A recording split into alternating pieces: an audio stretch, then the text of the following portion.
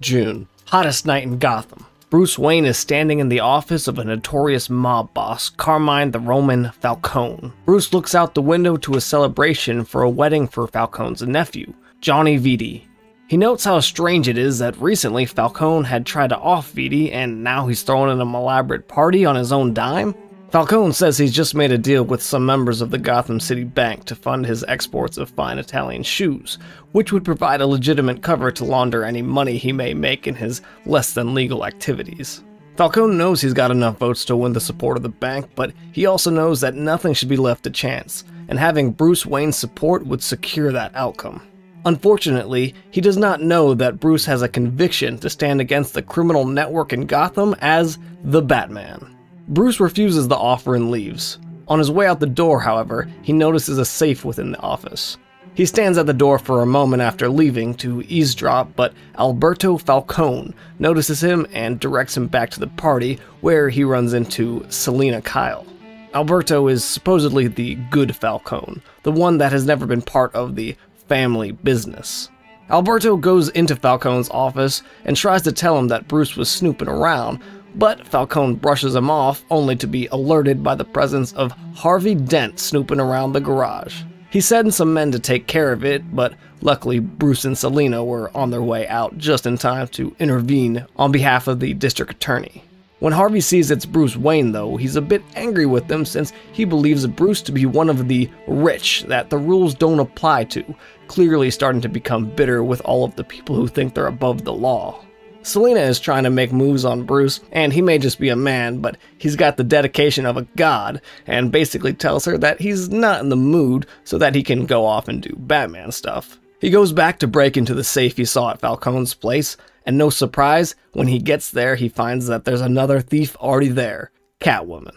She thinks he's there to stop her, so she attacks immediately, only to then be interrupted by Falcone's goons and then slip away. Falcone busts in, and in his anger he places a bounty of $1 million on both of their heads. Batman doesn't know who Catwoman is, but he knows that she's good at what she does, and the romantic tension between these two as Batman and Catwoman is amplified tenfold from them being together as Bruce and Selina. Catwoman is able to get away though when Batman sees the bat signal and heads over. Harvey, talking with Jim, asks if Barbara is okay with him spending so much time away from home, and Jim just kind of brushes it off like, oh yeah, she's fine, when clearly she is not fine. But Jim asks Harvey the same question, how's he doing with his new wife? Harvey says they're okay and nothing they can't work through, but it feels a lot like both of their marital lives are both experiencing rough patches with how much of the time they've currently been devoting on these obsessions with taking down criminals. Batman goes on to find Gordon, accompanied by Harvey and the Bat Signal, who want to talk with Batman about bending the laws to bring down Falcone, but not necessarily break them. At least that's what Gordon thinks. Harvey, on the other hand, seems really happy to be working with someone who's willing to take the necessary steps to bring these criminals down. Batman leaves them the transaction journal that he got from the safe and heads out, though not before mentioning to Jim that he actually even endorsed Harvey's run for DA, since he believes in him to actually be one of the few good men out there trying to do right by Gotham.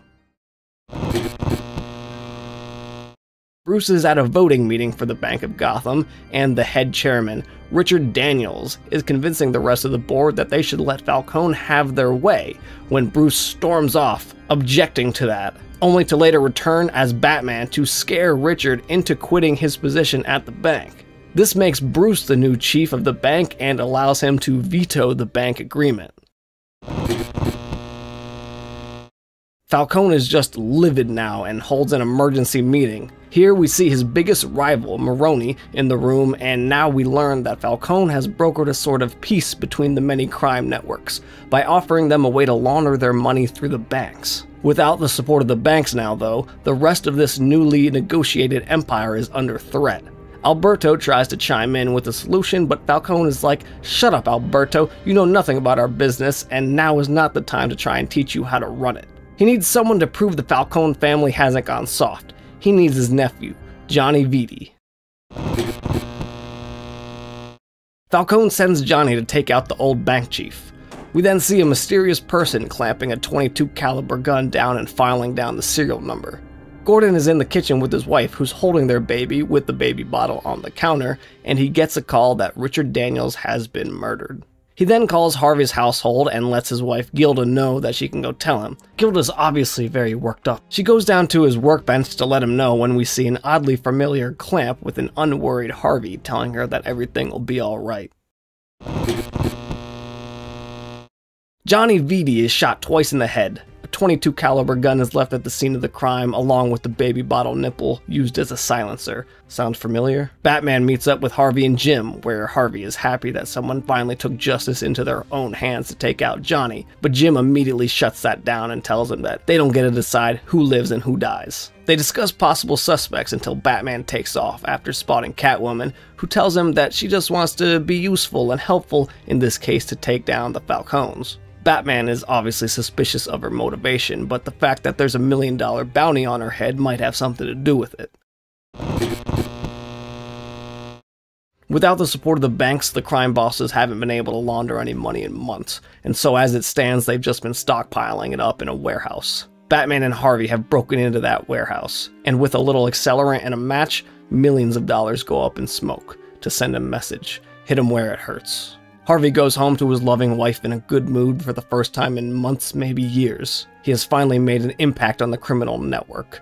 After spending most of his life trying to put these criminals away, the only real impact he's ever made is the one he made tonight. But this will be the last happy moment for Harvey, for he does not know that right outside his house, a figure is waiting to detonate a bomb and end that happy fantasy.